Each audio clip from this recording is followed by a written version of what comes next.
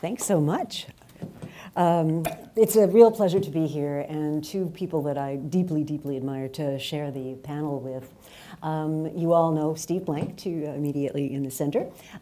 Steve is a world-famous entrepreneur, educator, teacher, and really has been developing a lot of concepts that I think are highly practical for people who would like to do corporate innovation and do new things. And Brian Murray is the CEO of HarperCollins. So if I were to describe to you, an industry that was quiet, where nothing much has changed in the last 50 years, where yesterday's success is predicted tomorrow's, it wouldn't be book publishing. And I think Brian's going to share with us some of his insights on how to transform an organization, which is a very traditional one. And he shared with me before that they're about to enjoy their 200th anniversary this coming year.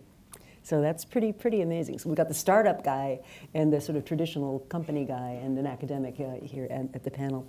I thought, just in line of this notion of transient advantage, temporary advantage, some data might be kind of interesting.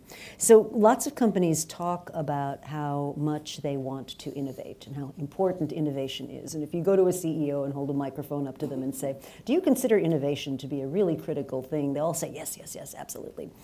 And yet the data suggests that despite their interest, that their action is not necessarily going to be delivering much of the results. The Deloitte Center for the Edge, for example, reports that a year-on-year decline in return on investment has been underway for 47 years. The topple rate, where companies that were once on top fall off that position, has been vastly increasing. It's increased by 39% since 1965. We've got the whole phenomena of share buybacks and returns to shareholders and executives rather than companies making genuine resource commitments to innovation. It's becoming an increasingly hot topic. And finally, the tenure of companies on the S&P 500 has declined from 61 years in 1958 to 18 years in 2012, which was the last year that study was done. So, over all these sort of data and studies, what you see is this pattern where companies are talking about innovation, but they really struggle to get it right, and you see it in declining performance. When they lose their competitive advantage, they find they can't replenish it. They find they can't keep a pipeline of new advantages going. Now, despite that, they all want to look good, right?